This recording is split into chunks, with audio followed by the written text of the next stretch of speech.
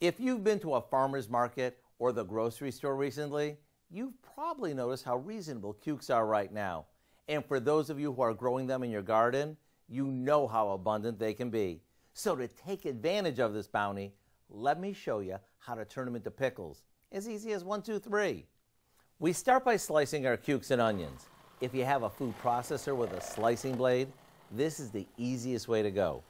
I usually double or triple the recipe since these stay fresh in the fridge for about a week. So if you're making them, you might as well go ahead and make a bunch. Now, we'll put these in a microwave-safe bowl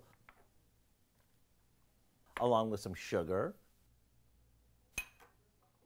white vinegar, and a bunch of spices, which includes mustard seed, salt, celery seed, and a bit of turmeric for color.